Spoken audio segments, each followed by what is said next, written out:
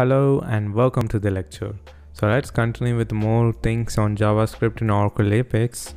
So now we'll go with the dynamic actions, which is very most important for JavaScript and plays a huge role there in Oracle APIS. So you can start it by defining a dynamic action, as we have a page item here, and we will add by right clicking and create a dynamic action. And we will add a change event. So that means whenever the input is changed, we will try to execute it, and the execution is a true action where we will try to use the execute JavaScript code.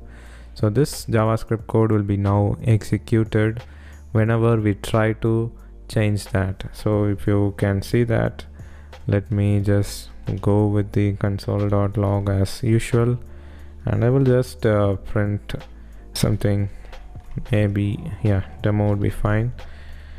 So whenever I try to change, this would be printing me on the console. So let's refresh it and see the changes here. And now if I go to the console and I will try to use something, so this is printing me the demo.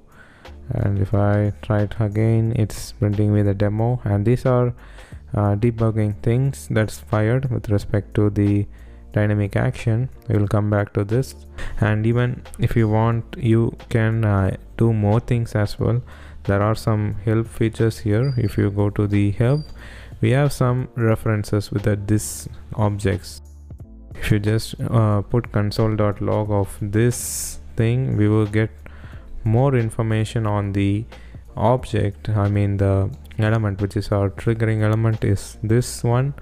We'll have more information on that. So if we try now, I'll be getting the same. So what we saw in the earlier, this object by default will be printing, and now if we put console.log of this, we'll be getting the same thing. So with respect to a development environment, we'll get this part, the desktop part, and with respect to our own development, this line, the home session, which is printed here.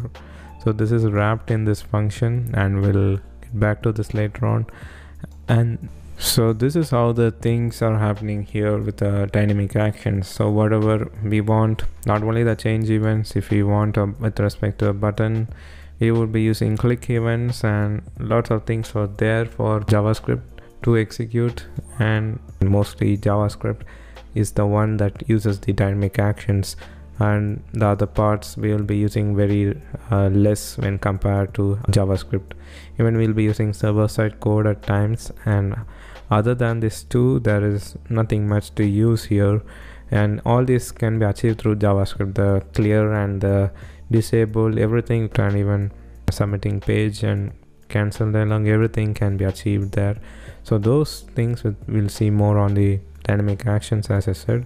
So now we'll just continue with more functionalities on the JavaScript side where we'll be using, and we'll see that in the next lecture.